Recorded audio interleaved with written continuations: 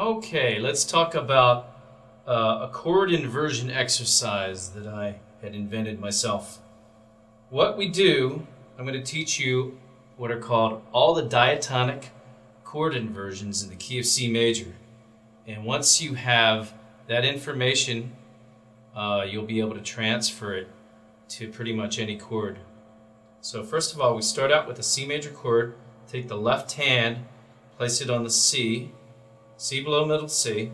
You're going to have your 5 finger on C, 3rd finger on E, thumb plays G. Okay, now just use this as a reference point. You want to just be able to draw all of your notes from this particular chord in your right hand. So you have C, E, and G in your left hand. What you're doing is you're looking to build the chord starting on this E right here. But however, you're going to have to find it 1 octave higher. So that would be here.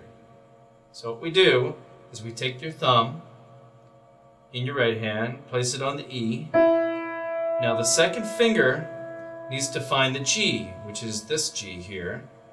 Here, okay?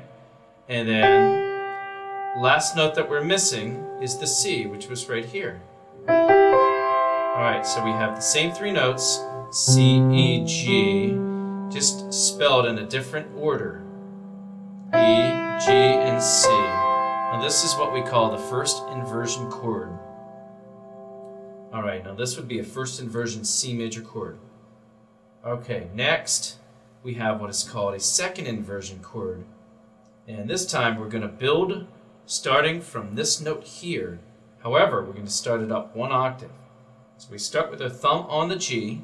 Okay, next we need the C. Okay, there we go. And last we need the E, which is right here. Okay, so once again, C, E, and G is spelled in another different order. It's now G, C, and E, otherwise known as a second inversion C major chord. Okay, so that's the C major chord.